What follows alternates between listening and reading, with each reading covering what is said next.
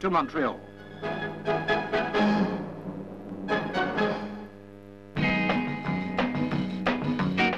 One in 7 of all British holidaymakers gets away from it all in a caravan. But as well as a home market of at least 5 million people, the industry earns well over 5 million a year selling overseas. From less than £300 to well over 2,000, the range covers mini trailers to maxi mobile homes. This is the largest in the show, the 2-bedroom Travel Master, with a lounge nearly 14 feet long.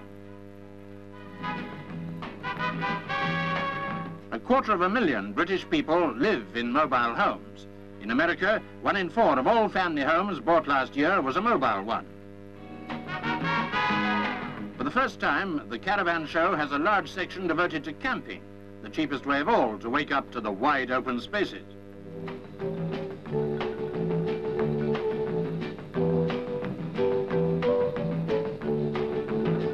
Ideal compromise for high-speed campers, the trailer tent. It unfolds in a jiffy.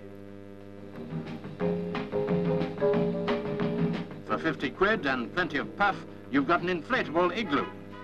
Talking of air pressure, a well-known Newmarket firm has modified a standard 14-footer and built the first hovercraft caravan in the world.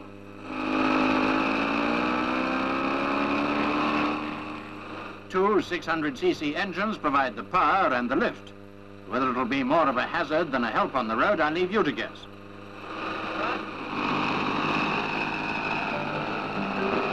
But don't get the wind up, it's only experimental.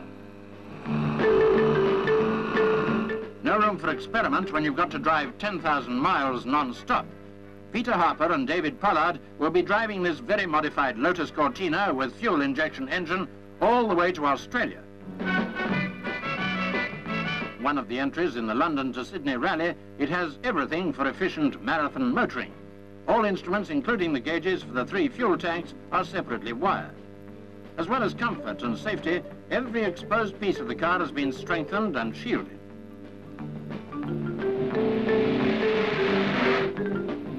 Plenty of rocks on the way to Sydney, but they've left no stone unturned to make sure they get there.